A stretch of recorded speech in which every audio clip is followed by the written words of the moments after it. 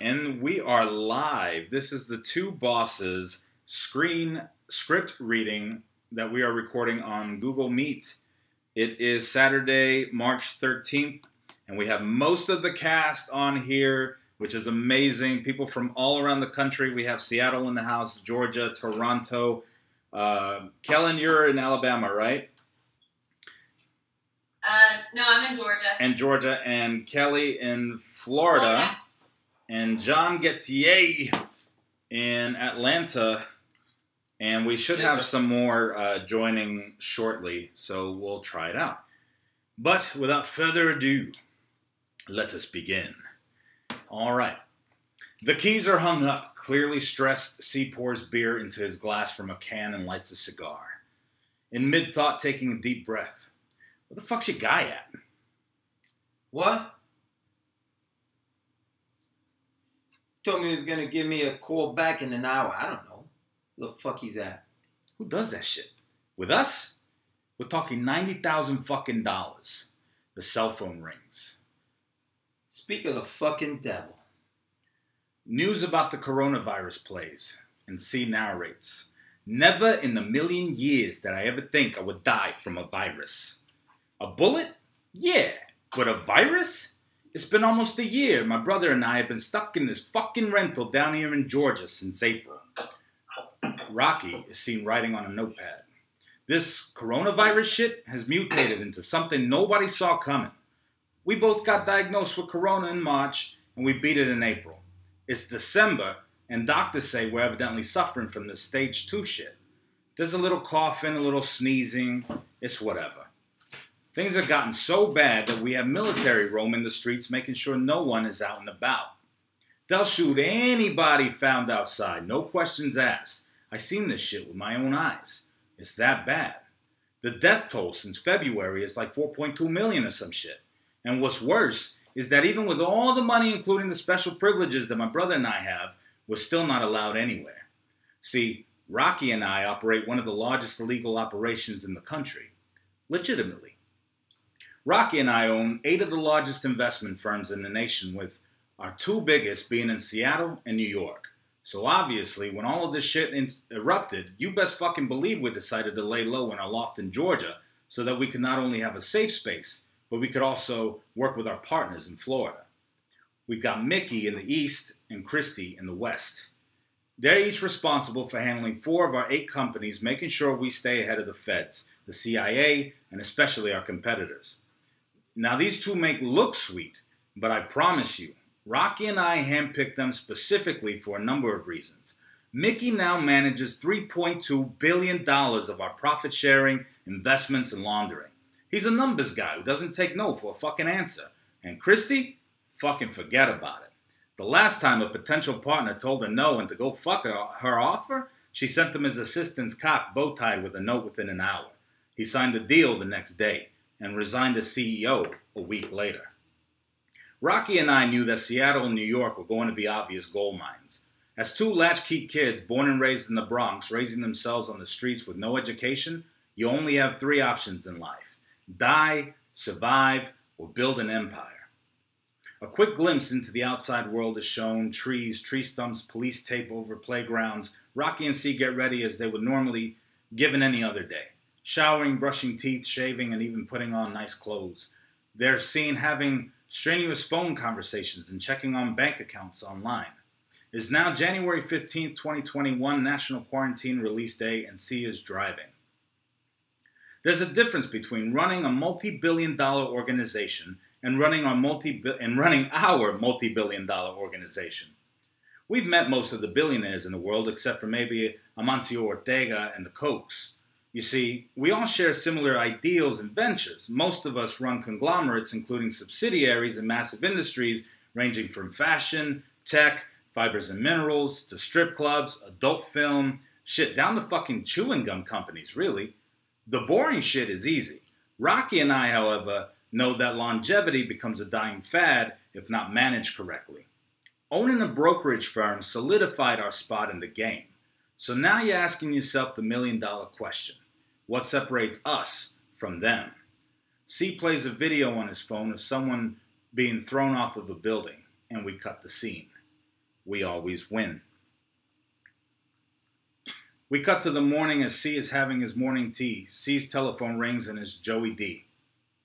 In a calm voice, Joey D, who is no present today, says, C, that thing is done. I saw. The money's already in your account. You did send that video through SX101, correct? Of course. Also, I heard Gloria Bianco has been looking for you. Where's she at now? He takes a deep breath. Still here in New York. C, in a serious, calm tone, I need you to go see her and do some gardening. Gardening is code for killing. As soon as. Joey D, understanding C's code of death. You need me to plant some trees too? Referencing to burying bodies. As many as she has. Joey D says, done, and hangs up. C sips his tea quietly at the table. Rocky is sitting at the dining room table, sipping his drink. He sits his drink down and with a deep look in his eyes takes a breath. And C narrates, it's been 5 days since the national quarantine release day, and guess whose COVID decided to mutate into a stage 3? It don't fucking matter though, Rocky and I still have business to do. Sitting at the dining room table, typing and reviewing numbers with Rocky, I can't believe we lost $760,000 in Dougherty last year. We have to talk to Mickey about bankruptcy, Rocky. Rocky? Rocky's in deep stare daydreaming. C stares at him, trying to determine if he's okay. Earth to Rocky. Rocky snaps out of it. Yep. You remember when we were kids and we used to go to Fordham Comics and Tony would always give us a comic book every single time we were there. No reason. He's a nice guy. And in caring remembrance, C smiles. Yeah, I forgot about that. That's nice of you to remember. Yeah, I remember. Then in a random fit of rage. And I also remember when I stuck that pencil in that fucker's hand who said that the drawing that Tony put up on the wall that I did was stupid. Almost immediately calming down. I digress. Whatever. Charlie, not knowing whether or not he's having a low blood sugar reaction, proceeds calmly in conversation. You hungry? I think we need to take a break from business for a little bit. Plus, I got a call with Christy in about an hour to see how we're holding up out west.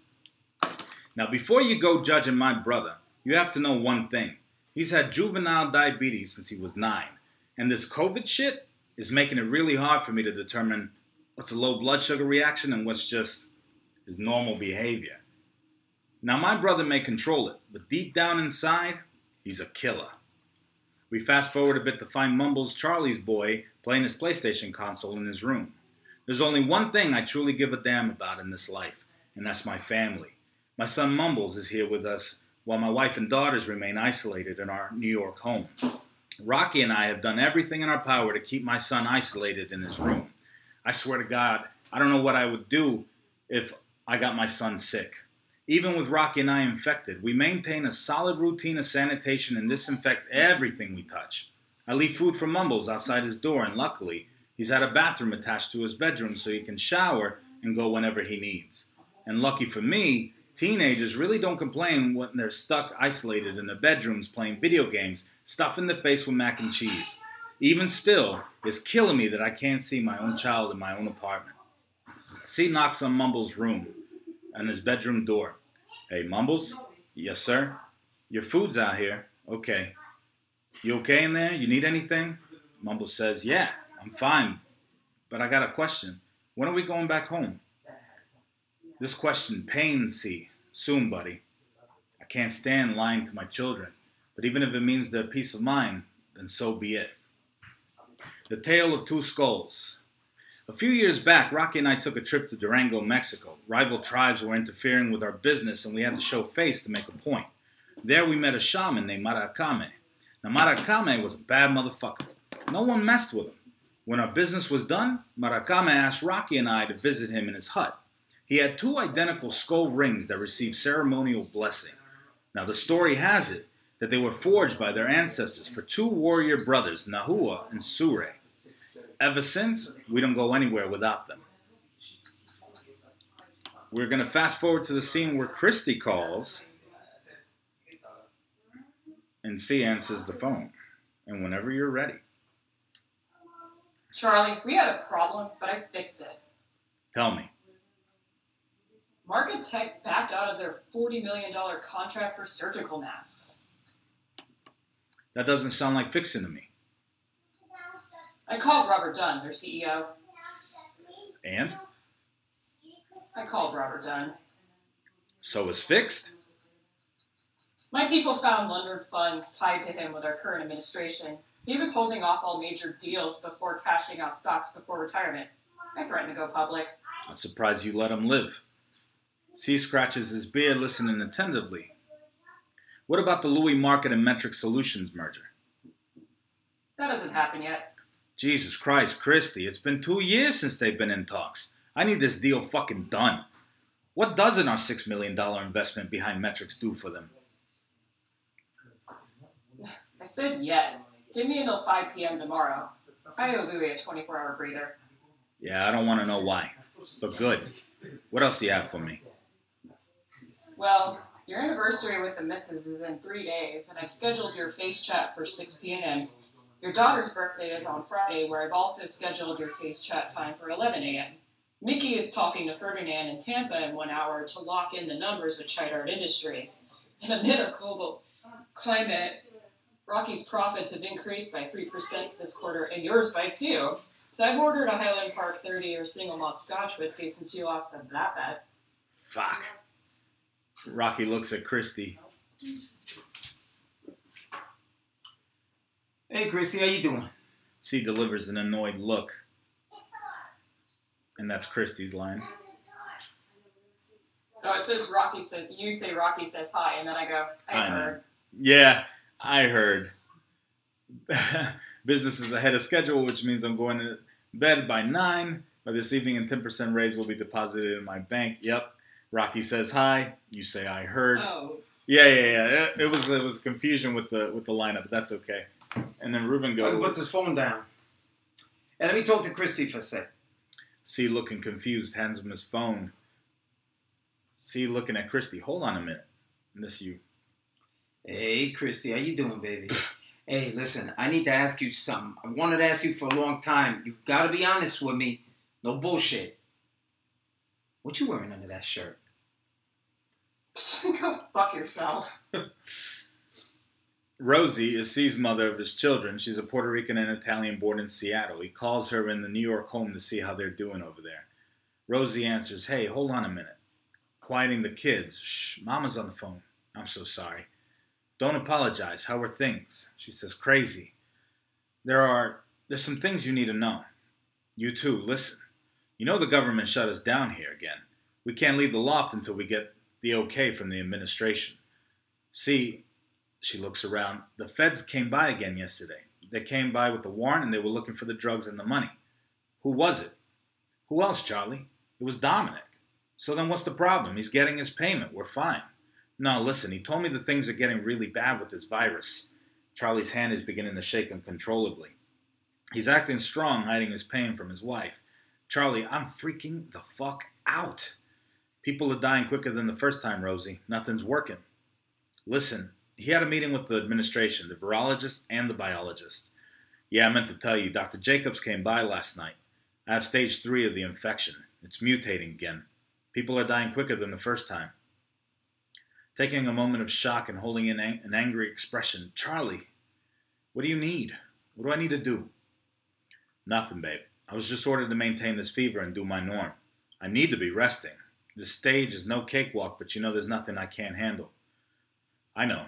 Hold on. The girls want to say hey. C's face immediately transforms from killer to teddy bear. Papa! Papa! My babies, oh my goodness, you've gotten so big. Hurry home, Papa, we love you. Papa's going to see you really soon, okay? I promise. I love you too, my angels. Let Papa talk to Mama again, okay? Rosie takes the phone back. Crazy kids. Speaking of, how's Dee doing? You mean Mumbles? He's good. He's in his room playing his games. No, Charlie. You're not going to give him a nickname. We do not want him knowing about the business.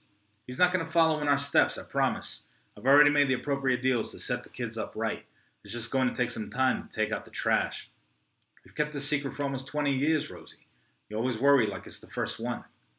And I will always worry until the day comes when you and Rocky don't have to do this gardening anymore.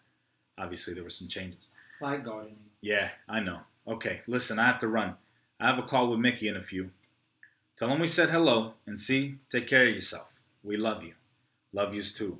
C hangs up the phone and continues to look at his phone in pain. We now move to Death Cometh. Charlie remembers the words of his mentor. Now, someone once told me that during the final moments of your life, one becomes prolifically poetic in thought, as if every word in the human language funnels itself inside your subconscious. It's as if the universe itself decides to show you the meaning of life, and you in turn write a novel masterpiece. Now, I'm not sure I'm quite there yet, but I'll tell you what, perspective, forged by self-awareness, has been the driving force behind every decision and action I've taken this week, and it feels like the perfect defining closing to my masterpiece novel. Mickey, David Mackenzie calls C ahead of schedule through FaceChat. Mr. C, sir, I'm a few minutes early. Oh, wow. With all due respect, Mr. C, you look like crap warmed over. Mickey, why the fuck are we taking such massive hits in our accounts? I know I'm sick as a fucking dog, but I can read numbers. Don't worry about it, Mr. C. I've got everything under control. I swear to God, Mickey, if you don't ease my anxiety this instant, I'm going to have a fucking heart attack. Mr. C, breathe. Listen to Papa Mickey. Remember 2008 when the housing market crashed and I discovered the destructive anomaly before Riker Inc. got hit? Charlie immediately... Sorry. Go ahead. Nope. Charlie immediately sees Mickey's point and knows where he's going, but allows him to explain anyway. We would have tanked, Mr. C. The same thing is happening here. We're taking massive hits to the economy's impact as a whole, but everything is balancing out. I predicted this a year ago and already implemented the fail-safes. I just sent you the details via email for you to review. Trust the numbers. Mickey, maintaining the most reassuring voice and temperament, calms C down. C closes his eyes and takes the deepest breath. Mickey, I don't know how you fucking do it. Tell me, how did talks with Ferdinand in Tampa go? Did you lock in the numbers with Tridart Industries?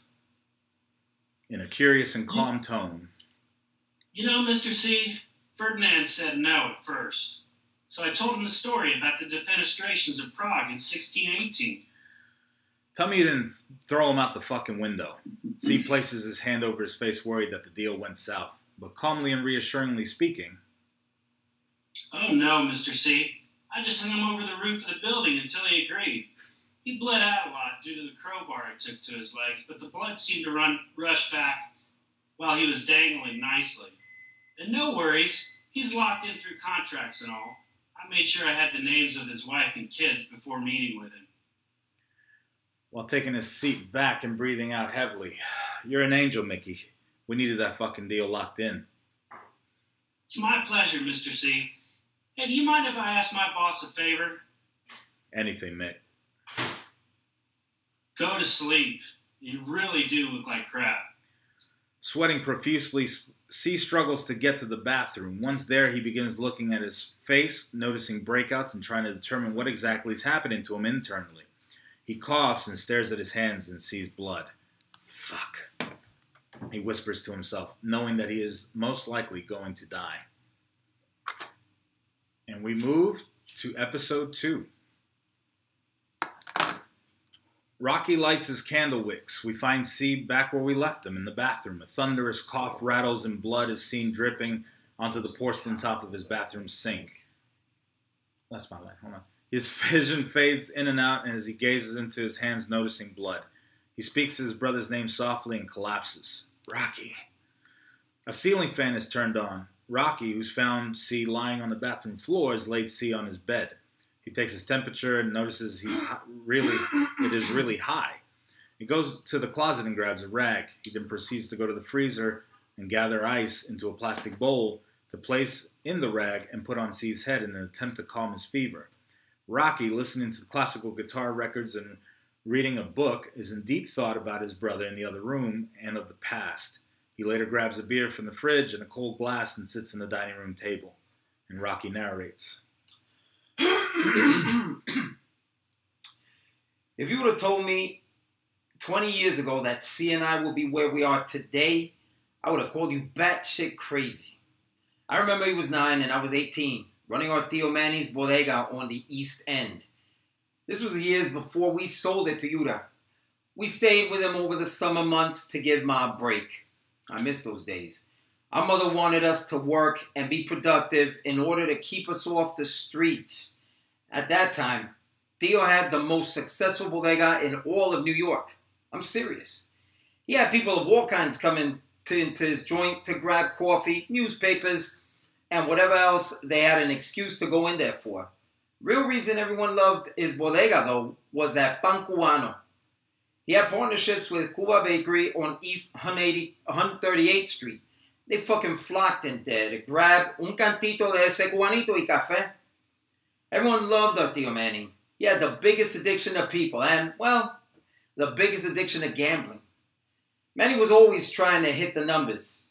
He spent a fortune on lottery tickets, bet on horse races, sports games, cockfights, and would make the dumbest, most random bets for a fucking $1 I'd ever seen. Every day he'd have us run the shop while he was out back with the boys. Mondays were Caribbean stud, Tuesdays were 3-card poker, Wednesdays were craps. He loved craps. And Thursdays, he played sikball with the Chinese next door at Eeps. You'd think that with as much as he loved to fucking gamble, he'd be good at it. Eventually, shit got so bad, Theo owed one too many people. Manny was an equal opportunity opportunist. He borrowed from los italianos, los cubanos, y los dominicanos, hasta los chinos. These were the bad times. See, in the early 90s, the diminishing power of the 5 families opened up doors for other criminal organizations to come up into the scene. The Onglong Tong ruled Chinatown, running their betting parlors where they'd scheme people out of millions for years. Tio Manny was one of these poor bastards. Eventually, when there's no one you can go to and everyone refuses to give you money, you go to the one place in New York you never want to step foot in, La Familia Martinez's territory. The cartel is always messy. They get too careless. They don't understand the power behind veiled legitimacy. Now, don't get me wrong. The Martinez family weren't like the Latin Eagles in Lakeview or any of the other 100 street gangs. Nah. The reason why many don't fuck with the Martinez cartel is simple. The allies span anywhere and everywhere, from the Italian Mafia, the Nietas, the Latin Kings, Russian Mafia, and the Guadalajara cartel. Now, this is a part that's extremely important to know and remember. When you have an enemy with such powerful allies, it's imperative that you befriend the rivals. But one day, Tio Manny's bodega got robbed. He sent C and I to go get lunch down at Maggiani's to pick up 2 of their favorite calizones. If you know, then you know. Anyway, when we got back, Tio was lying on the ground in front of his bodega, swimming in his own blood. They shot him 22 times and stabbed him 50, and in broad daylight. Whoever had done it, obviously, didn't give a fuck about who saw or who was around at all. Tio Manny was Ma's only brother, her baby brother. So, when she found out what happened, she snapped. It was unbearable to watch just how much she crumbled. They ended up admitting her to Bellevue for a few years until she had rehabilitated. We shut the bodega down for a few weeks. And when word got around that Tio Manny was killed, everyone from all 5 boroughs came to pay their respects. There must have been at least thousands of candles people had laid in front of the store. Tio Manny had willed his bodega and all of his life insurance to C&I. Not to mention his entire collection of Menudo CDs and vintage Playboy magazines. While Ma was away, I took care of C. The bodega was now ours, and we had enough money to do something worth a damn with it. Wasn't long before C and I knew we wanted bigger and better things. 1990, we used Manny's life insurance as well as the accumulated wealth of our store to open up a chain of bodegas across the state. Eventually, when the time was right, we sold Tio Manny's bodega for $4.5 million to Yura Magos, a Greek widow with a fortune. The other 9 were sold for no less than $2 million.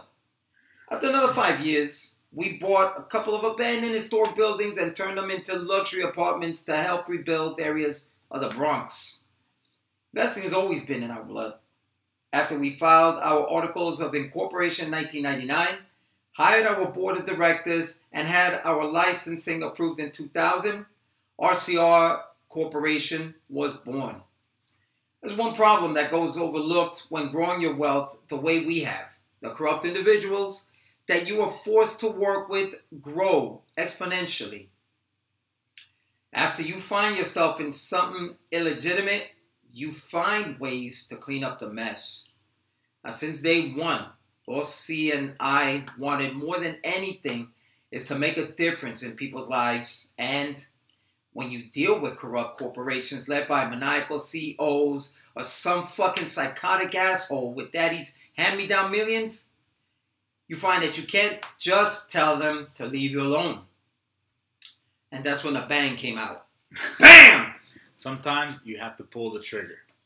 Yep, Rocky's cell phone, it's Hunter Maxwell, his runner, Hunter, a 19-year-old dropout from Ohio, trying to earn his way into the ranks of the Reyes Enterprise. He's called a runner because whatever job Rocky has him doing requires running in the end. You know, you'll see. Hunter now lives with his dad in New York. His father's New York PD and hates that Reyes brothers have a grip on his son. Hunter, you're up. Oh, he must have dropped. I'll take over. Mr. Reyes, we've got a big problem. Nah. Who the fuck starts a conversation when we got a problem, huh?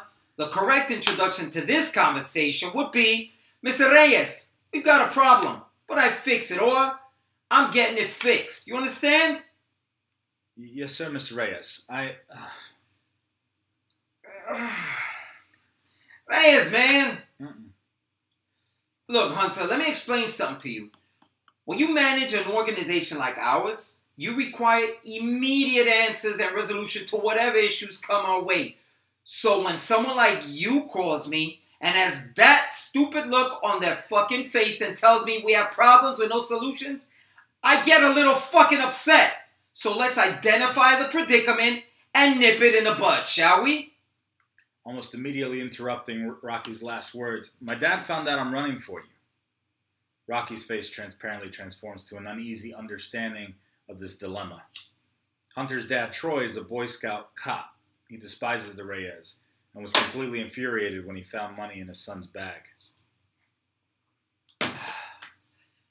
How'd this happen? He was looking in my bag and, he found the money I was supposed to pay Captain Murphy. What'd you tell him the money was for? I told him it was to pay off Captain Murphy. Hunter, I'm going to ask you just one time. Is your father going to be an issue? I don't know, Mr. Reyes. He was pissed the hell off. I don't take beatings on the regular, and he got me pretty good. I thought he was going to kill me. I don't think I can be able to run for you anymore. Hunter, you're going to fuck everything up. I have jobs lined up for you, and just for you, for the next 6 months. There can't be anyone else. Yeah, come on. Let me talk to your father. Don't say another word to him about anything. You got it? Mr. Rocky, sir. Reyes, man. Reyes. I know you and C are men of your power, but my dad is fucking scary. No offense, son, but your dad is a cop, like any other cop. Now, I respect the man for raising a good son. You're a good kid. I do. But I know things about his precinct that he does not know that I know, and he doesn't want me to know. Now, if your father's going to be a problem, I'm going to need to be the solution. You understand what I'm saying to you? Handle it. Rocky hangs up the phone. Meanwhile, C is awake, staring at the ceiling, looking as miserable as he feels. Rocky walks into his room to check on him. Rocky opens C's bedroom door, laying down with his eyes open. Really, I changed that to, Yeah. Dead yet? That's when I just said, yeah, I was going to say, big brother. I just said, are you dead yet? I say, yeah. Still looking at the ceiling, lying down. I'm back, blase, his forehead to check to see if it's, at that moment I said, man, this kid Hunter is beginning to be a real pain in my ass, man. I told you he was too young to get involved. Kids these days are nothing like they were at that age. C knows that Hunter is trying to run up the ranks with the Reyes. You told me? Get the fuck out of here. I told you he wasn't going to work because his dad's a fucking scout pig, man. Well, nobody told you to. Charlie's phone rings abnormally louder than usual, and both brothers instantly go silent. It's Joey D. C, we have a problem. Gloria Bianco is not in New York. Her husband was, excuse me. What do you mean was? Well, he's still here, but just, implying he's been murdered by Joey himself. Rocky was supposed to say, now tell me you buried that motherfucker. Yo, is that Rocky? As he smiles in excitement. Charlie, Joey D. Oh, yeah. I say, yo, what it do, man? What up, brother? How you been? Rocky goes on and on about the video. But Joey, I'd say, yo, Rocky, you play Mafioso 4 yet? Oh, yeah. Yo, Rocky, you play Mafioso 4 yet? Joey D's immense ADHD kicks in. It came out last night. And I go on and say, yo, brother, man, that motherfucker is the best, man. They got things spanning historically in the mafia. I mean, in this thing of ours, from the 30s, 40s, they got the cars driving up and down the old streets, all that loveliest architecture of New York, old world, and this guy wants to talk to you. The fuck's the matter with you? Both of you. Sorry, C. Joey regains his focus. What do you want me to do about Gloria? Bounce. We'll figure it out later. If we don't have eyes on her, then that means she has eyes on us. Until then, get the hell out of New York, ASAP. Joey, that means as soon as possible. Okay? Rocky gets another call coming in from Hunter again. Rocky shows his phone to C. Joey, we got another call coming in. Get out of there immediately. I don't care what you got to do. Will do, C. As C accepts the other incoming call, he answers. It's Hunter's father, Troy Maxwell, and I meant to say Rocky. Ronaldo! Troy is upset, but he's a pro at keeping his cool. Hey, Mr. Maxwell. How you doing? Shut your mouth and listen to me. You need to leave my son alone. I don't know what all kinds of trash you have him doing for you, but it ends today. It's out. Oh, yeah, that's you. Well, it's obvious to me that you're upset about something. Upset? I'm infuriated. $150,000 my son has. And for what? For bribery? Mr. Maxwell, I don't know what it is exactly that has you all riled up. I mean, is it that your son is working for me? Or is it that he's making more money than what your captain is paying you for it? Come on. Listen here.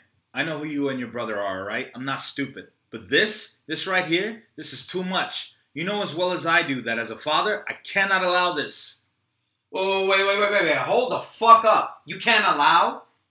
You can't allow? You call me, talk to me like you run things around here? You fuck. You sick pig fuck. You. Who are you talking to? Remember who the fuck you talking to. Need I remind you that your captain is under my payroll. And whether it's your son, your foxy-ass mother, or that sexy, delicious, cute little fucking wife of yours filling his pockets, the only thing that's keeping you from losing both your job and your life is Hunter. You want to be a wise guy, tough guy? On the face chat, are we? He's my son. You stay away from him. You hear me? Mess with another man's family. You want problems? You've got him. Troy hangs up. Rocky is shocked, surprised, impressed even. Yeah, I like the guy. What am I going to do? He's got bigger balls than I thought. immediately changing the subject calmly and looking at Rocky with pouty eyes. I remember these days. I'm hungry. Can you cook for me? Rocky and C have been inseparable since childhood. They still act like children when alone in true brotherly fashion. Rocky helps his brother stand up. Of course, baby brother. My boy. What's up, Tony? Rocky is cooking as C is taking a shot of whiskey at the table. Today's a big day. C and I have to call our global partners. We're talking massive hits and are working around trade wars in Africa and Japan and the whole lot of it. Rocky puts food on the table in front of C. Rocky looks at his brother with admiration. You're a tough kid, C. You're going to be all right. I love you. You know that? I'm fucking crazy about my baby brother. My own Looney Tunes. Stop. I love you too, big brother. Thank you for dinner. C wastes no time eating. That's you. Cool. We'll eat up. We have a ton of work to do. What day is it? It's Monday. Teleconference day. How much you want to bet my numbers with Riker alone will beat your 4 companies this quarter? Man, get the fuck out of here. The Metro just upgraded into a 3-story boutique in the middle of Manhattan, man. First month sales alone broke $8 million. You want to get some? You seen it yet, man? So, the answer to your question, I'll gladly bet you one of those million, man. Ain't no way Metro broke numbers like that. I'll take that bet. Hey, easy. Whoa, easy. Don't end up like Tio Manny. God rest his soul, que Dios lo cuide y lo protege. C calls Musazi Mayanda, his international relations director of news site Aya Uganda. Musa Jabaliko, tell me the news. Musa, C, my brother. Business is good. Our 2 medical facilities in Mombasa and Mbale have opened up with no problems. Reyes Industries is stronger than ever. That's great. How's the situation with COVID over there? Musa says, many people are dying still. The doctors say COVID is mutating. It is. Is our hospital still on schedule for the deadline opening? Oh, yes, C. We can't thank you enough for the work that you and Mr. Rocky are doing for us here. No, Musa, everything is going according to plan thanks to your efforts. It's us who should be thanking you. How's the war you are fighting with the other families? It's slow, but we're winning. Musa, send me the details via email on our quarterly profit. I have a solid 12 I have to attend. It's already in your inbox, Mr. C. Weraba. Oh, and C, the Prime Minister says thank you for his birthday gift. Weraba, Musa. Meanwhile, Charlie walks into the living room and listens to Rocky speaking to Wheezy, the eagle for the Reyes family, is a close and trusted lifelong friend. Wheezy's job is to have his eyes and ears on everyone and everything and knows exactly when things are going to happen before they do. Wheezy is purposely giving false information to the feds, the CIA, and other agencies to distract them from what the Reyeses are doing. Wheezy is in the house looking out the window blinds and notices a car parked outside. That's you. Oh, Wheezy, listen to me. There isn't time to waste. We're about to take down 2 of the most corrupt companies in the business. And you're telling me there's a third? That's you. Oh, okay. Yeah, that's right, because he went on. All right. Now, I need you to make sure that what you're telling me is 100% accurate. Cool? You remember what you told me, Rocky? Every dirty company that RCR has invested in needs to go, right? So, Kuzmic Enterprises needs to fucking go, dude. Mikhail is a maniac, man. 15 counts of rape, extortion, murder, sex trafficking. The dude is a real piece of shit. It took me a while to get all the dirt, but when I found it, shit was inches thick. I can make the call to have him taken out, but it's going to be tricky. You know that limp Dick Drago-looking motherfucker has a small army. And we have a militia, is what you say. Yeah, he's got an army and we got a militia. Whatever. Do whatever you have to. Cool? I already called Mickey. We're going to make sure we hit him so hard that he or whatever offspring he has won't be able to recover for another 100 years. Also, death over prison on this one, okay? Who do you want me to call? Call Damage. The poor guy's been hungry for work lately after his time spent in Slovakia, man. Anyone else? Damage is the one, man. He doesn't play nice with others. Doesn't have to. Call him. Sounds good, Cholo. Adios, pendejo. Rocky immediately calls Mickey. Mickey answers and is found with a mohawk. That's you. Right here. Mickey, do I even want to know? You like it, huh? I got bored with the old look. What do you think about the blue? Makes me look younger, doesn't it? I thought this style would go good with the Harley I just bought. Mickey, you know it's normal for a man to go through a midlife crisis around the age that you at, right?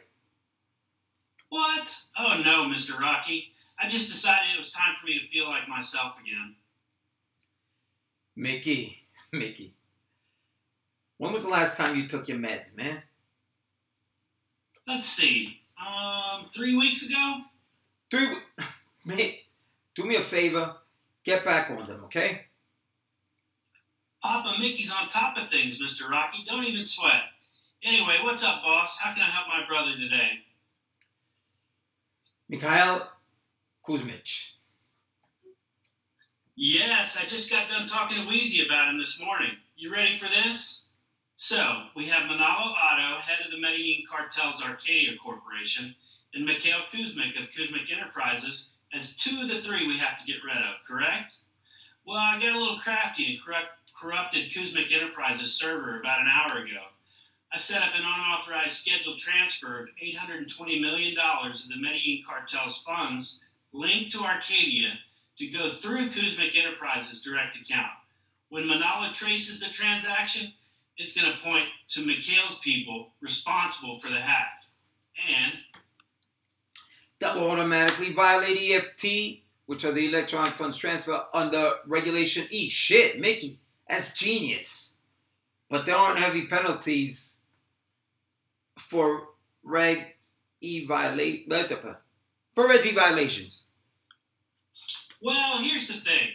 My first cousin was one of the congressmen that helped write UDAP. Let's just say he'll make sure the fees that both parties will have to pay will be 100 times that of their worth. They're going to be shut down by the federal government so hard, they'll be facing years of prison time if convicted. And if they beat the sentencing, which they won't because they're violating federal guidelines, the publicity alone is going to ruin their business credibility. Ha ha ha. Can you picture the headline of the cover of Forbes on this one? Complete humiliation. That's fantastic, Mick. Love that shit. See, you hearing this? I'll call Christy. I'm on it. I miss your laugh, Mickey. I'm sorry, I just had to say. Okay, Mick. I gotta make a few phone calls. Stay on top of this. I want you to oversee this entire operation. ¿Me entiendes? Yes, sir, Mr. Rocky. Hey, and boss, make sure you and Mr. C rest. Let Papa Mickey take care of things. Nah, we'll sleep when we're dead, Mick. Christy answers the phone immediately. Hey, boss. Wheezy just called a few minutes ago to fill me in. You need me to pay a visit to Kuzmich? Even better. When's the last time you had a guanabana?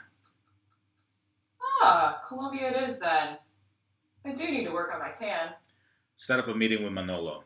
We need him loosened up. Will do. Also, Damage will want you to call him. He's still not talking to Wheezy. You still mad about that thing? Wouldn't you be? Oh, before I forget, I just sent you Gloria Bianco's new number and location we traced through the SX-101. We found her in Costa Rica. Perfect. We need to handle her as soon as possible. All right. Joey D. Gloria Bianco answers his phone. Gloria. Oh, I think you're on mute, my dear. The beautiful technology. There you go. I'm going to go back to flip phones. Shit. Wait. I'm sorry. Are you looking for your gardener? Gloria Bianco says in the direct. Gloria Bianco. What the hell are you doing there? And where's Joey D? I'm sorry. Are you looking for your gardener? Yep. And then it's the next one for you, where before you continue. Oh, shit.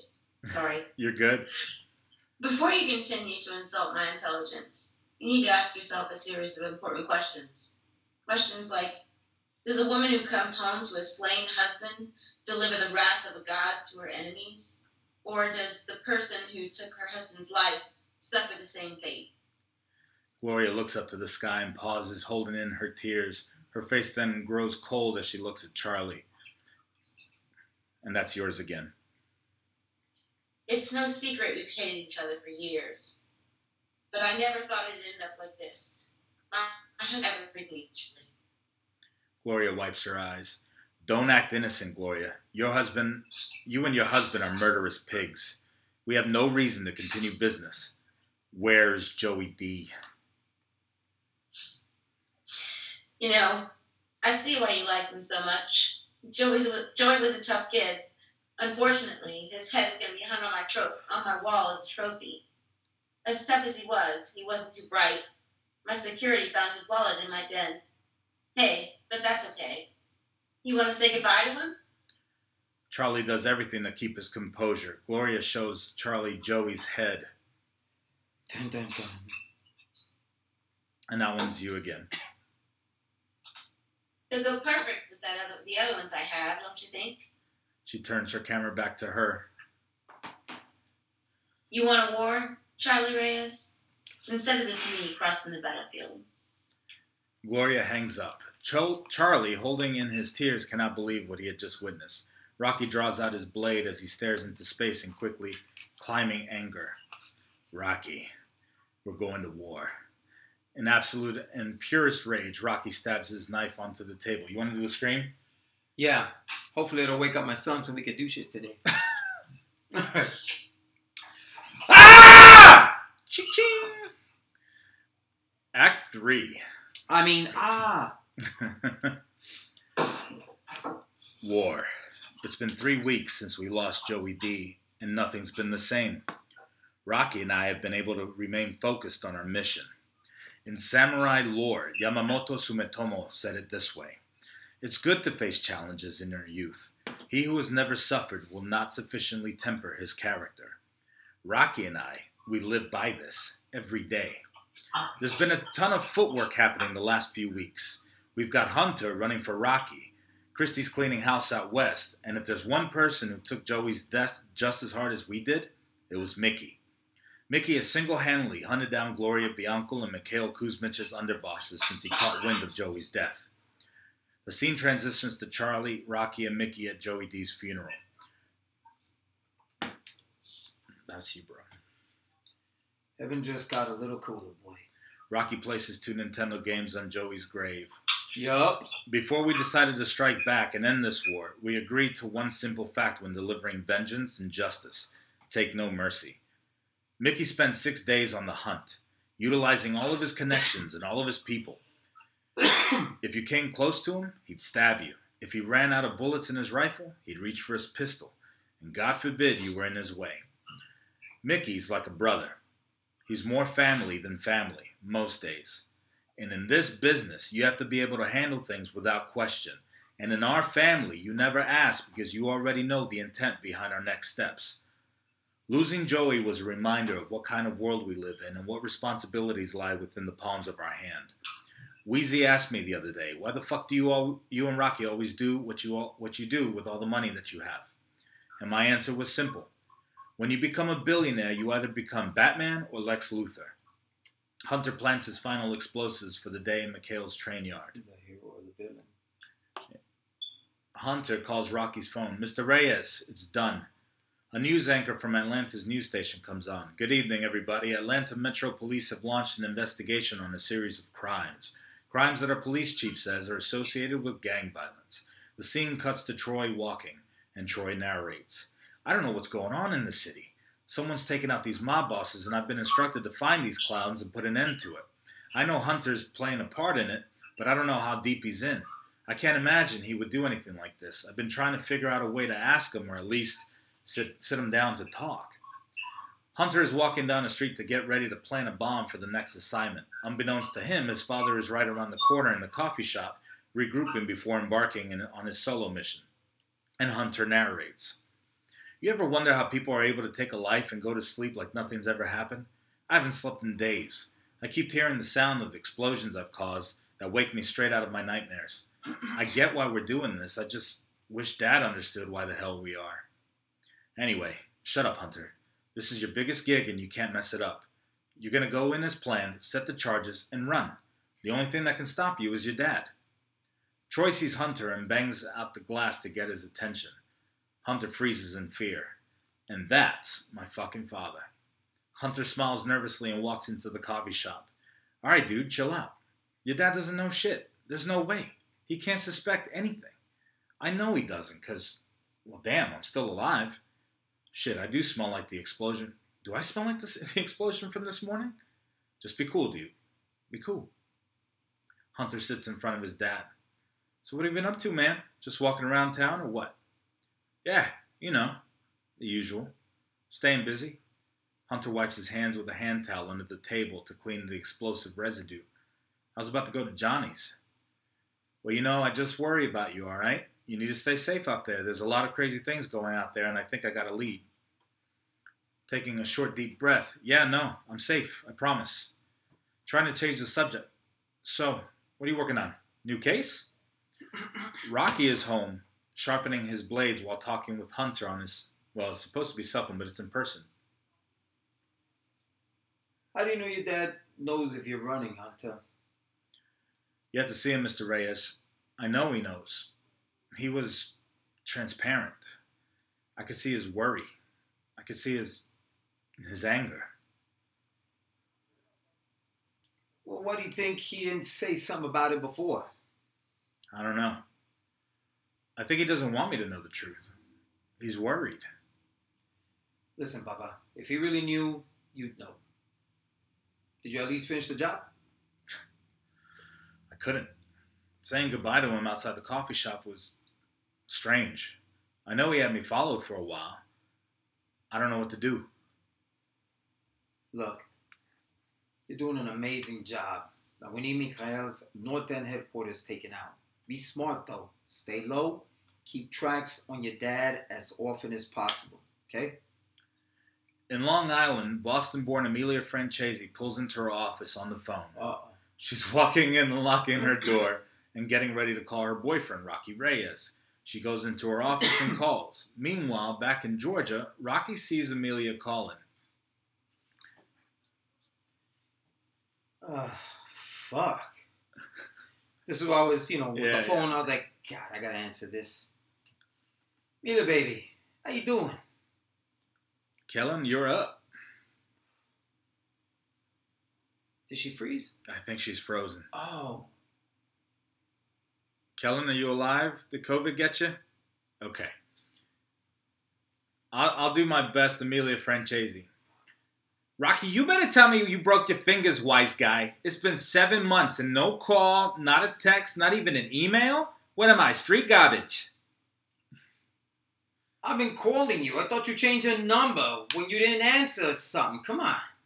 You haven't called, Rocky. You haven't called one bit. I'm over here telling these hungry-ass boys to go jump in traffic thinking, that I'm going steady with the big shot in New York. You remember what you told me, Rocky? You told me we were going steady. Do you know the definition of that word? Hey, we are. Can you hear me now? Hey! You're frozen. Your pictures. Oh, I think you're coming up. I think she's coming back up. I was doing the best Amelia Tell her I'm Francesi. not here. Tell her I fell asleep or something. Tell her I'll be back the day after never. You're back on. There you go. There you go. Are you ready for your scene? Hey, girl, how you been? Hold on. I can't see you, Kellen. Can you hear me now? I can hear you, though. You're back on mute. Okay, can you? I can hear you now. Testing. I can hear you. Can you hear me? I can hear you. Yes, ma'am. Are you ready for your scene? Yeah, I don't know what the heck my computer's doing, but we give it a swirl. Okay. That's all right. Let's start from in Long Island. Rocky goes, Amelia, baby, how you doing? Rocky, you better tell me you broke your fingers, wise guy.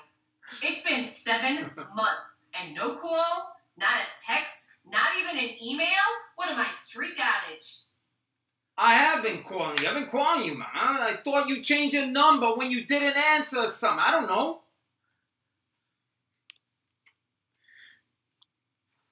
Uh-oh, did she drop? She dropped. Oh, boo. Her computer kicked her out.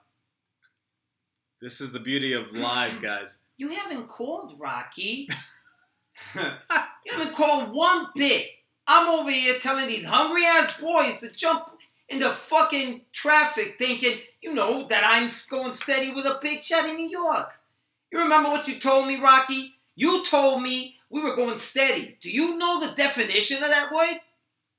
Babe, we are. Nothing's changed. What'd I tell you, huh? I told you I manage some of the largest corporations in the world, and I don't want to hear it, Rocky. You men are all the same. I've been a good woman to you, and you leave me here looking like a fool, waiting on your phone calls, worried to death about not knowing if you're okay or not. And don't get me started with, if I interrupt, Joey died. Emilia's mouth stays open in shock. It's Emilia. Oh my God, baby. I am so sorry. What? When? How? Why didn't you call me? A few weeks ago, babe. I'll tell you about it when I get back to New York. Charlie and I are okay. We just have some important business to take care of first, okay? As soon as it's done, I'll come over and see you, okay? We'll go to your favorite spot, get away for a little bit. Te lo juro, mama. You need me to do anything while I'm here? Just hold tight for me, Chula. Hang in there, Rocky, okay? I will. Mwah! So, listen. I think the big man upstairs has a funny way of doing things. I made some calls like you wanted me to. And I found your daughter. Give me a moment because I really do have to sit in silence, guys. Rocky? Yeah. I'm just... She's in Florida, married, 2 kids. You sure? I mean, how certain are you? It's her, baby. I bet my job on it. Oh, Rocky holds a picture of his daughter holding back his emotions. My chinita. Send me the details, Mama. Scene cuts to Charlie reviewing documents at his laptop at the loft. Oh, it was more than that. Yeah. But it went goes blasé. into the, yeah, I got super sad. Yeah, I was looking there. I was kissing my screen, and I love my little baby girl. Christy calls, and I answer. Boss, guess who decided to have a sit-down with you tomorrow? Manolo. The one and only. I'm sending you a driver to come get you in the morning. We had your G400 flown and parked in Columbus. CSG, not Hartsfield. Wait, what? Why? The fuck happened to my Gulfstream G650? You still have the news down there? Hartsfield's maintenance hangar exploded yesterday. The Pearl was in Lot 2A. I love that plane. I know. She was pretty. What's the go in Manolo? Am I taking him out after your meeting? I may need Manolo alive, just for a little while. He's actually pulled out of America since he realized we're taking down his competition. Did you have any issues with him while making arrangements for me? You know, I can appreciate a good-looking Latin man and all, but that fucker gives me the creeps. If he calls me baby one more time, I'm gonna fly down there and cut his tongue out of his mouth. I'll make sure you get your chance. President Marquez tells me he's causing too much trouble. The Medellin cartel is always into some weird shit. We're gonna have to handle him eventually anyway. That reminds me. I just got off the phone with Marquez before calling you. He wanted me to tell you he's assigning his top members of their special police to you. District 4 of Soacha. Isn't that like the most dangerous area of Bogota? It is. Altos de Casuca. It's always a fun time. Hey, who's the driver taking me tomorrow? Victor. Why? Do me a favor, will you? Make sure he brings what I need. He's the only one that always forgets the weapons. I don't know why you keep him around, to be honest. It's a promise I made to his mother before she died. He doesn't have anyone. Anyway. Anything else you need from me? The only thing I can think about is a time frame of when you want me to take Manolo out. He's not as easy to track as some of the others. I'll let you know as soon as I'm done speaking to him tomorrow. Once I get him to agree on the turf accords, do whatever you want with him. That's all I needed to hear. Christy hangs up. In Toronto, Adeline Babineau and her sister Bernadette are Rocky's account and contracting managers for the Metro Boutique, New York City. They're going over their yearly accounting information with him as he plans to expand to the 5 boroughs. Charlie lands in Columbia. Hold on. This is going to go back and forth. I land in Columbia. I do my intro. Manolo goes, Charlie Reyes. ¿Qué más? Dime, how's Columbia treating you? I just got in. Beautiful countryside as always. You like what I done with the place? I started investing money into the city. I'm a god here. I figured if any man can appreciate that, it would be you. You done well for yourself given your circumstances. You're no better man than me, Charlie Reyes. We both are men who have struggled.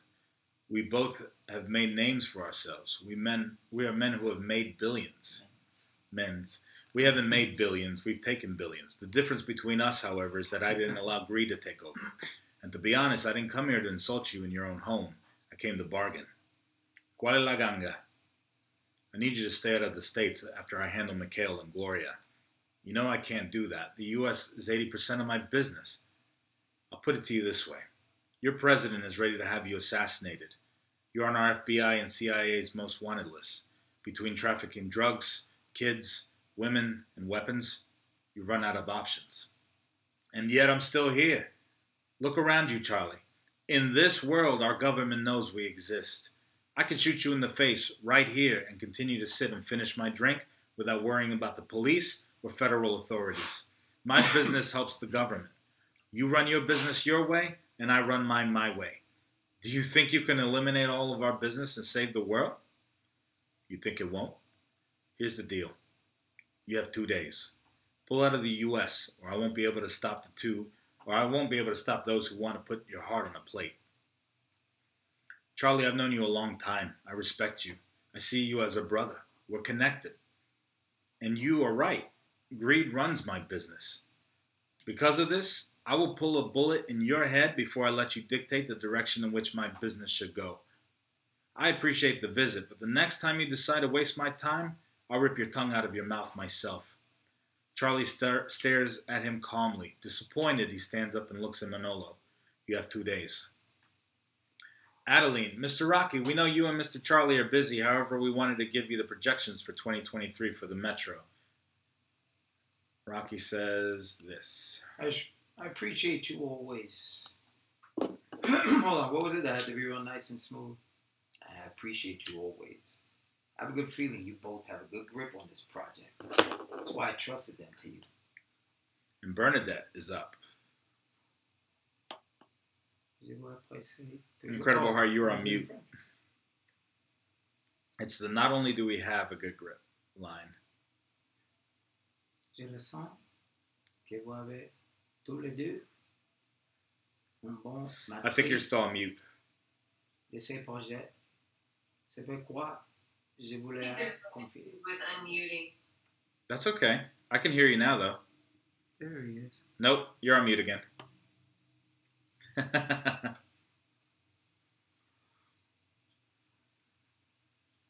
said it in French. I should have read it in French. There's more, though. Oh, that is what I got to read, right? Yeah, but yeah, you can read it now. Je vous apprécie toujours. You're still on mute, love. Je le sens. Que vous avez tous les deux un bon maîtrise de ces projets. I can hear you now, yep. C'est pourquoi je voulais confier. Yep, we're good to go. And now it's your turn.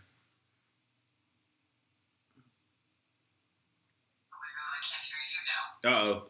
It's your turn with not only do we have a good grip.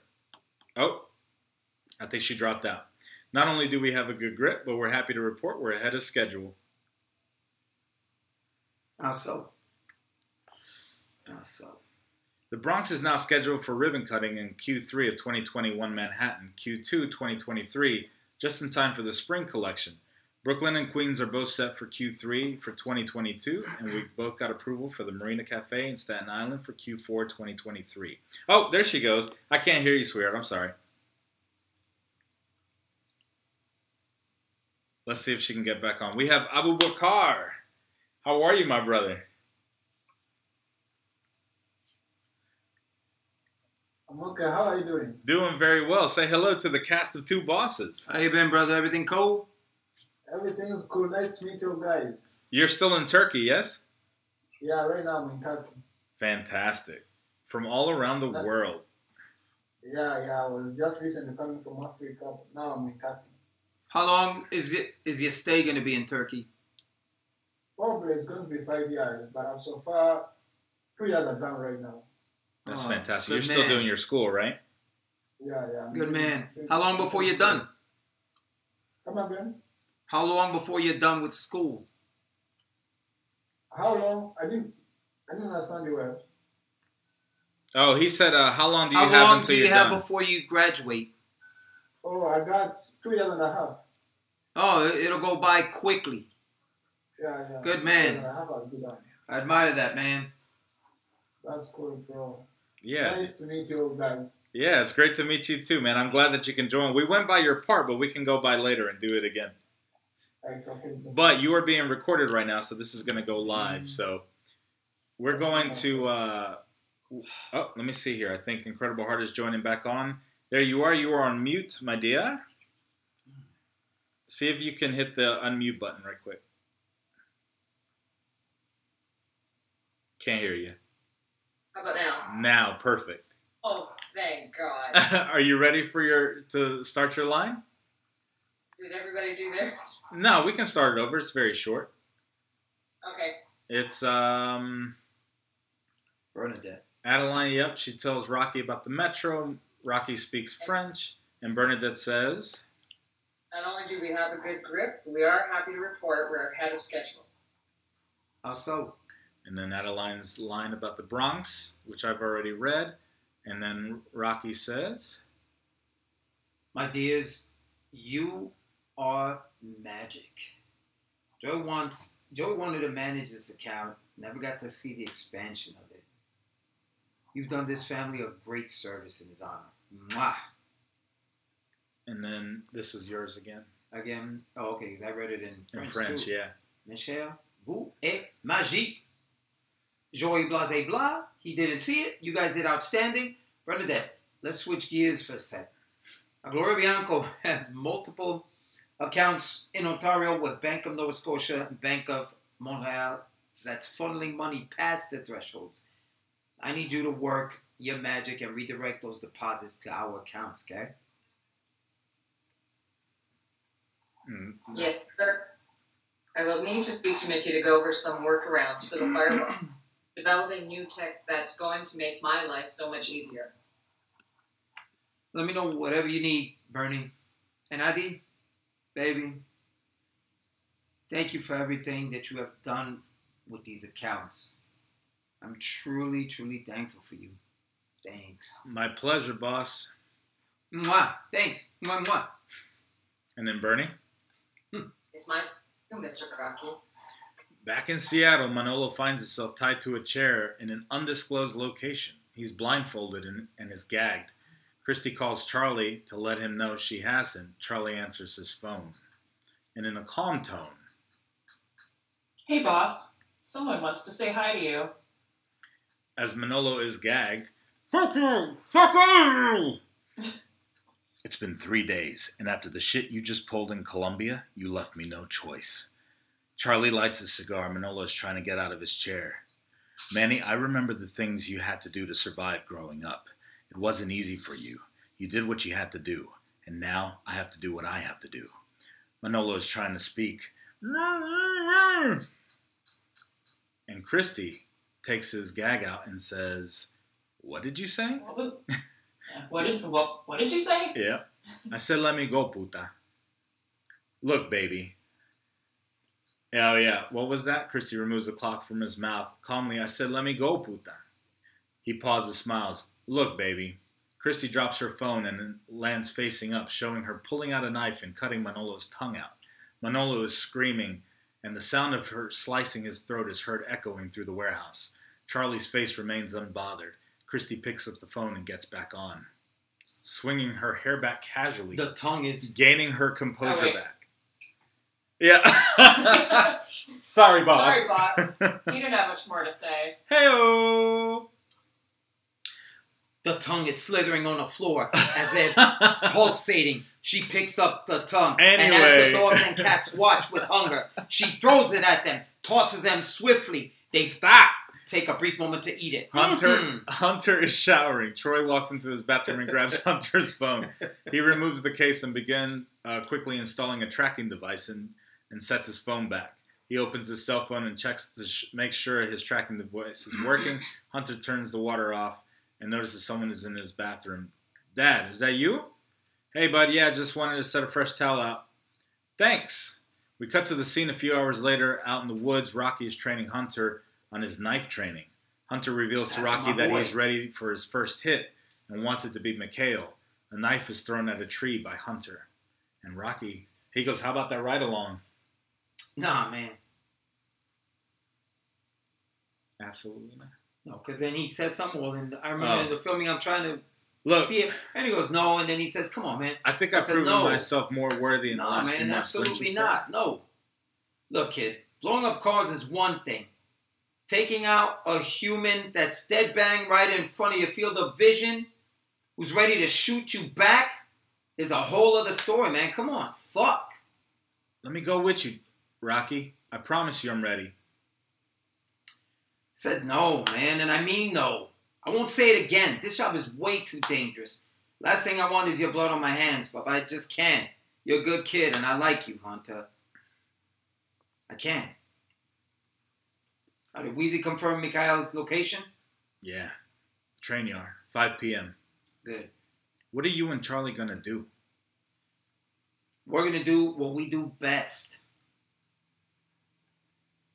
Out by Mikhail's warehouse, he stands by the train yard on the phone with a random henchman by his side, which never happened. And Mikhail Kuzmich is up. Is everything going as planned? Good. Reyes brothers won't be a problem for long. My condolences about your husband. Mr. Bianco and I had a great business partnership. I'll make sure they suffer greatly for what they've taken from us. It's time they lose what we have lost. Cross that grove. Cutscene to the battle at the train yard. Rocky and Charlie are walking towards Mikhail's compound. Footsteps, left, right, left, right. Busker is outside. Would you stop? I'm just envisioning it when we're walking through. And then the red. Yeah, I know, but I love to see it. I love the movie. A busker is outside tuning his guitar. Charlie walks up to him and throws $200 in his guitar case as a tip. The busker stops tuning his guitar and looks up at Charlie. Got any requests? Charlie says, surprise me. The busker plays Asturias. As the busker begins to play, Rocky and Charlie prepare for battle. Mikhail's henchmen are sent out to kill them. Rocky walks towards two of them and unveils his knives. He throws a knife at one of them and kills him. He throws another knife at the other henchman and charges him with his knife. Charlie pulls out his rifle from his gun case and begins to fire at others. Mikhail Kuzmich points to Rocky and Charlie and directs his henchmen to attack them. He then begins to run away. As he runs down towards the train yard, Hunter appears with his daggers. Hunter charges at Mikhail with a knife as he stands in place. For every swing, Mikhail dodges. He picks Hunter up and slams him on the tracks. Mikhail is choking Hunter. Mikhail stabs Hunter in his side as Hunter takes his knife and stabs Mikhail in the neck. As Mikhail bleeds out, he rolls over dead. Not quite in that order, but you get the picture. Rocky comes running to Hunter, who is now laying on the ground shaking him, not knowing if he's alive or not. He pulls... Yeah, also didn't happen. And that's when you say... Kid, wake up. Kid, I told you not to come. Didn't I? Come on, you okay? Well, you gotta be okay. Hugs his head, gives him a quick, nudge, like he was my very own. Hold on tight, kid. Get you out of here. Come on, man. A gunshot rings and Rocky falls to the floor. Troy has shot Rocky. He runs over to Hunter, holding him in his arms, crying. Son, damn it, boy, answer me. Don't do this to me. Troy begins to cry. Come on, baby boy. Don't cash out on me now. Hunter starts to open his eyes and moans in pain. Troy nervously smiles and picks him up. He takes him away, and Rocky is left laying on the tracks alongside Mikhail. Dead. 1 week later, Charlie is sitting at home and calls Gloria Bianco. Is Gloria still here? No. Charlie Reyes. Gloria Bianco. Sorry to hear about Rocky. I heard he died valiantly. War's messy, no? War is a shower of blood and bones on both sides. I imagine you're calling to put an end to this crazy war of ours then. No. No? Come on, Charlie. How much longer do you think we can keep this going? You know, we were fine before you started interfering with our businesses. Do you think killing me is going to miraculously end crime all around the world? Silly goose. It's over. And I've won. Charlie pauses. He stares in deep thought and takes a sip of his whiskey. Not really, he was in his car. What made you into what you are? Gloria, confused, responds, Gloria Bianco, the businesswoman, or Gloria Bianco, the cold-blooded monster? Both. Gloria takes a breath and goes into brief thought. I realize that sometimes the ones you take a bullet for are the ones behind the trigger. Years of failed, abusive relationships, toxic family, and the everyday stench of humanity was enough to make me who I am today. I, like you, Charlie, came from nothing. One thing you'll learn about me is that I never lose. I always get what I want, and no one, not even the almighty Charlie Reyes, can stop me from taking over New York. So get the fuck off that high horse you're riding, because when I get back to New York, I'm going to put an end to you and that cookie cutter family of yours. How is Rosie doing anyway?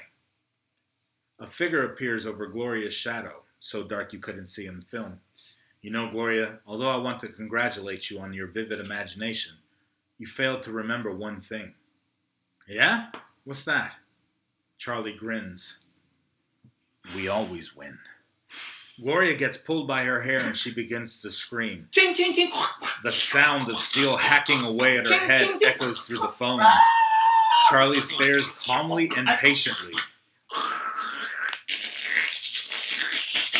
A sudden crunch and a mysterious figure walks holding her head. God damn it. A mysterious figure walks holding her head in hand and a machete in the other. It's Rocky. Scene skips to when he gets shot at the tracks. Rocky wakes with a deep breath. Charlie runs over to help and helps him up as they both walk away. It hurts. Pick me up. Scene fades and Rocky and Charlie are back at their loft having a whiskey. Rocky is looking at his picture of his daughter. Charlie, sends a text to Annalisa Reyes that reads, Annalisa, you ready? Come up.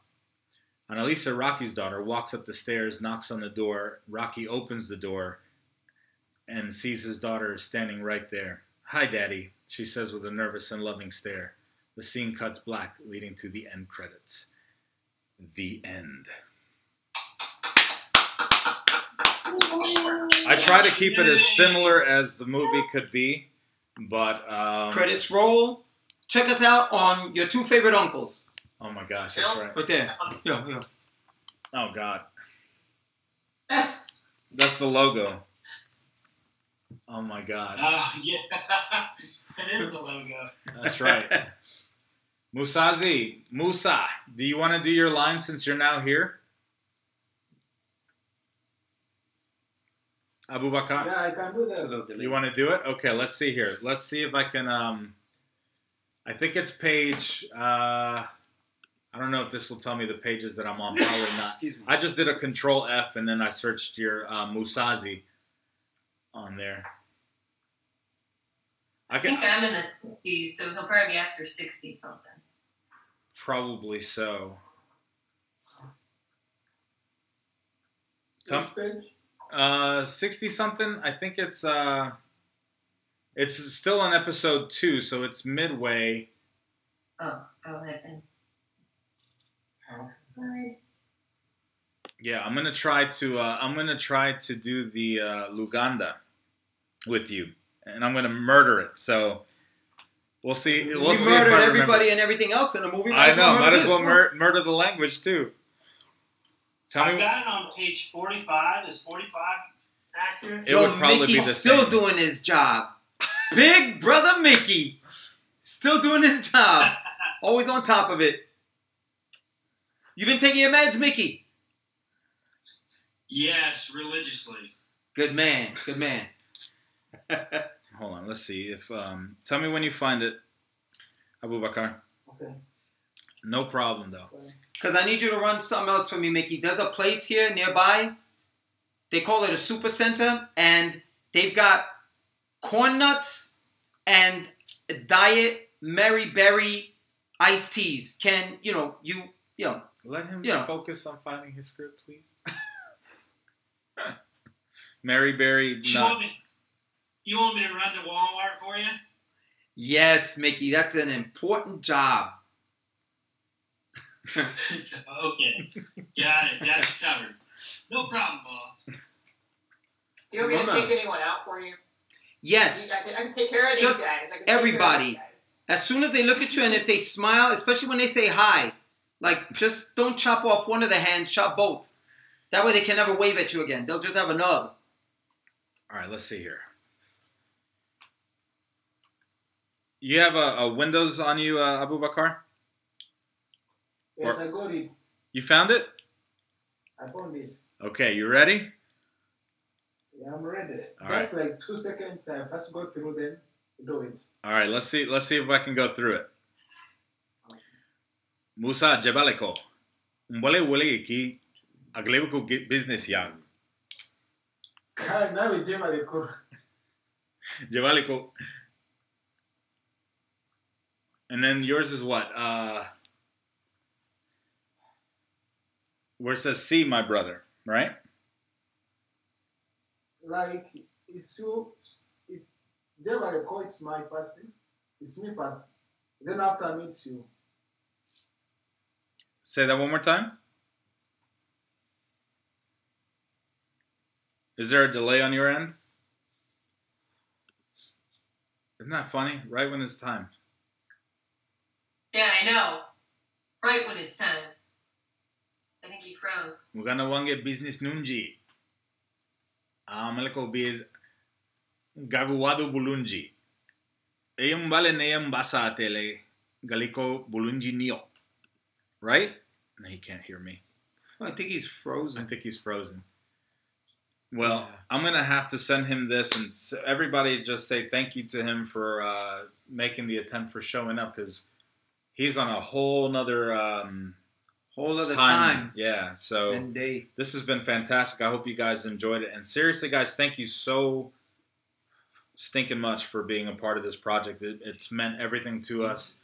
To have actors from all over do this. I mean, and I know you guys all, and John jumped in and absolutely rocked it out with his role. You saved the day, bro, because I had like four people wanting to play Mikhail Kuzmich who were on board, backing out, on board, backing out, on board, backing out. So when you came out, I was like, oh my gosh. And then when you reached out and you were so gung-ho about it, dude, I lost my cool. I was so excited. So I already knew you were going to be on top of your game. And every single one of you were an absolute risk, right? Because I didn't know how it was all going to play out. And I was, this thing became a thing, a legit thing. So, and we went to Waffle House that day, John, man. I felt completely protected. I could say anything. I could throw the bill back to the waitress, and she couldn't do a thing. John, you're like what, 6'4"? Almost 6'2", yeah. He's 6 foot giant, and then with a Russian accent helps. So yeah, everybody's taller than me, so it was great. What'd you say, bud? Makes you 6'4". There you go. Yeah. Let's say 6'4".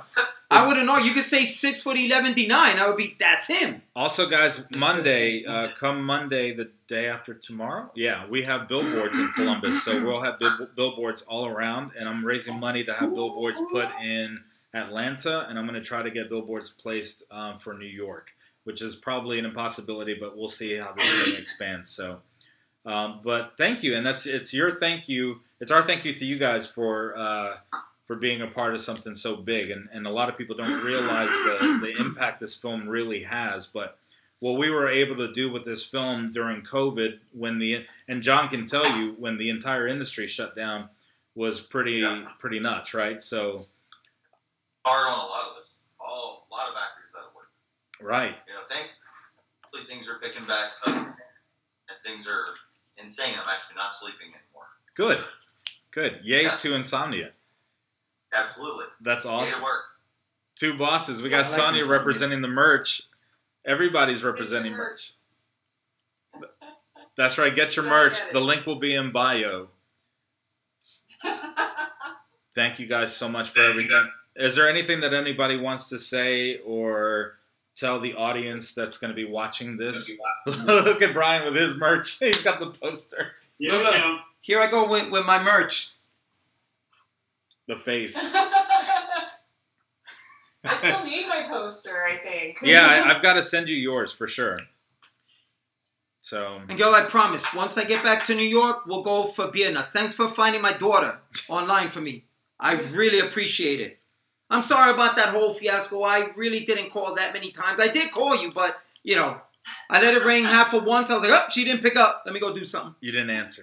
Shame on you. You didn't call Rocky. You didn't call one bit. I did, babe. I did. But, you know, just things happen.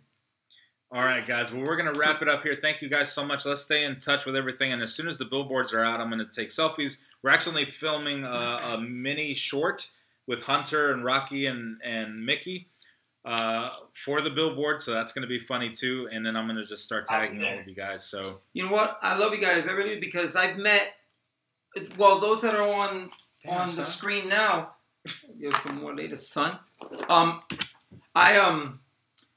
No, I met you guys in person. I loved it. I really did. It was great to meet you guys in person, to work with you. It felt real. You know, we were on the phone, but it was great. I loved every bit of it.